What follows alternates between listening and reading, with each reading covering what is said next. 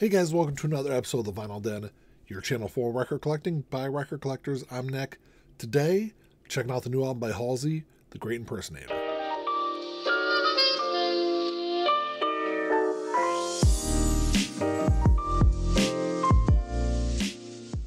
There's a bunch of links down below. You got links for the Vinyl Den Facebook group, for the merch page, for the Spotify and Apple Music playlist that I put together every week, and the Patreon page. So make sure you check all that out.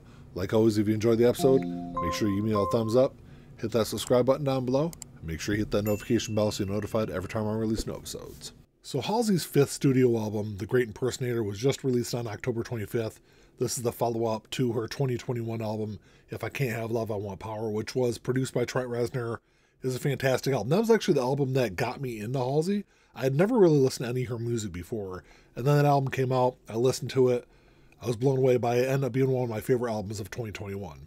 So when I saw that she wasn't working with Trent on this new album, she was actually going with like a whole group of producers, I didn't really know what to expect with it. I kind of went into it with like cautious optimism, but I was really impressed with this new album. But once I understood like the overall concept of the album, I understood why she went with multiple different producers, because there's multiple different sounds, multiple different genres across this album. The album was recorded over the last 2 years at the iconic Electric Lady Studios, which of course is the recording studio that Jimi Hendrix built just before his death in 1970.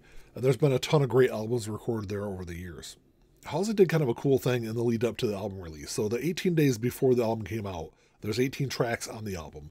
So on her social media accounts, she posted a picture of herself impersonating the iconic musicians that inspired the songs on this album. Some of the pictures that she had were Dolly Parton for Hometown, PJ Harvey for Dog Years, David Bowie for Darwinism, Stevie Nicks for Panic Attack, Joni Mitchell for The End, and Kate Bush, I Never Loved You. So on the surface level, the general concept of this album is Halsey looking back and exploring who she would be as a person, as an artist, had she lived in different decades. So she focused on the 70s, 80s, 90s, and 2000s. But if you dig down a little deeper into these songs, you realize that a lot of these songs are kind of dark, actually.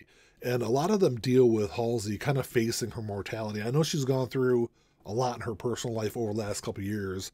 She had a child, she's had multiple health scares, so she's had a lot going on, and I think it come through in a lot of these songs.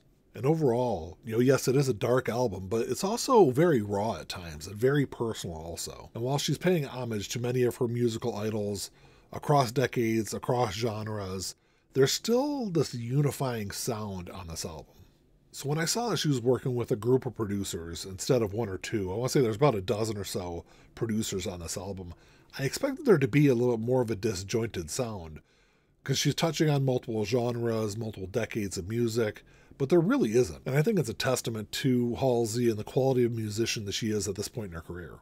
And this is probably one of the best produced albums I've listened to this year, which, I wasn't really expecting. With all the different cooks in the kitchen on this album, like I said, there's like a dozen or more different producers on this album. It all has the same kind of overall quality in the production. And you might think, well, maybe it's because there's typically, even though there's a large group of producers on this album, a lot of the times there's like 3 or 4 producers that produce a lot of the songs on the album, or a majority of the songs on the album. And that's not really the case with this. When you go down through the track listing of the 18 songs on here, and I think almost every song has a different collection of producers, or a different combination of all the ones that are involved. What Halsey put together with this album might be one of the most creative albums this year or in the last couple of years. I think not only the theme of this album is very creative, how she put it all together, and really how she blended all these songs. Because like I said, you got songs that are inspired by Cher on here. You got songs that are inspired by David Bowie on here. You got songs inspired by Dolly Parton. Lots of other people across multiple genres. But yet she's able to craft it all together and make this thing really work as one big piece. I think what really helped her put this whole thing together was the fact that she wasn't really trying to replicate those artists. She wasn't trying to do, a song of hers in their style.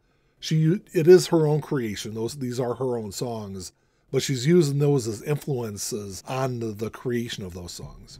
I think the way that she's able to balance herself in these songs, her own style, her own sound, with the sound and the influence of those other artists, I think is what makes this album so fantastic to listen to. Because I think it could have gone a completely different direction had she tried to maybe like copy those icons a little bit more, I think this album could have come off as like a bad cover album.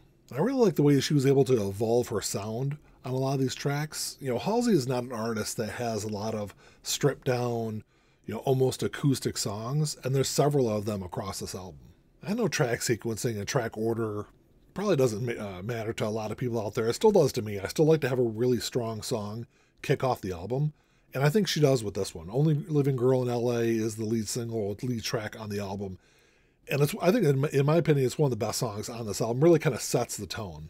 And it's a really interesting concept for the album because even though these are all original tracks, because she's focusing on and paying homage to different musical idols, it still has this kind of familiar feel to these songs. Some of my favorite songs on this album are Panic Attack, Only Living Girl in LA, Ego, Hometown, which Hometown was inspired by Dolly Parton. And I didn't know that when I first went through the album and listened to it. And I could really tell there was a really strong Dolly Parton influence on that one. So I wasn't really surprised when I saw that was the case for that one. Life of the Spider, I Believe in Magic, I Never Loved You, Lonely as the Muse, which is probably my favorite song on this album. Those were some of my favorite ones. There are some other good ones too. And even though it's a really long album, it's 18 tracks, it's over an hour's worth of music, there's not a single skippable track, in my opinion, on this album. And I think the two tracks that are closest to being skippable on this one are The Great Impersonator and Lucky, which Lucky is a takeoff of Lucky by Britney Spears. You know, those are two tracks that, you know, maybe aren't necessarily skippable, but they're definitely my two least favorite on the album. So after listening to the album a couple times, I'd have to give this album a 9.5 out of 10. I was that impressed with this one. This is an album that I'm sure will probably end up pretty high on my best albums of the year list. Really, the only thing I can knock this album on is the fact that a couple of the songs on here, so she's trying to, you know, the great impersonator on this album is her, and she's almost impersonating these idols that she has. And sometimes it comes across a little forced, I think, on a couple of the songs. You know, even though I don't think they're bad songs, I don't think it quite worked the way she wanted it to. I like what she did with the album artwork. There's a standard version, a standard cover of this album. And then there's 4 separate album covers. I think they're all limited edition albums that are available on her website. There's a 70s theme, an 80s theme, a 90s theme, and a 2000s theme on it. And this is also an album that I don't even think I made it halfway through the album. I hopped on her website, ordered a copy of it. This is an album I definitely have to have on vinyl. And comparing this album to her previous album, I think If I Can't Have Love, I Want Power is a little bit stronger of an album. I was never a big Nine Inch Nails fan. I'm not an industrial fan, but I really love the way that Trent Reznor's musical style blended with her vocals. And kind of the strange thing is, the first time I listened to this album, I got a really strong Taylor Swift, the Torture Poets Department kind of feel or vibe to this album. And it's not because she pays homage to Taylor Swift on here. The songs really aren't similar between the two albums, but it somehow reminded me of that other album. It's just kind of, I don't know, it's just a kind of the way I listened to it and kind of how the songs unfolded. Well, that's all I got for you today, guys. Thanks for checking the show out. Make sure you drop me a comment down below. I'd love to know what you guys think of this album. Have you checked it out yet? Are you planning on picking up a copy of it? You know, how would you rate it? Let me know what you guys think. Like always, if you enjoyed the episode, make sure you give me a thumbs up. Hit that subscribe button down below. That's all I got. Until next time, keep on spinning. Peace.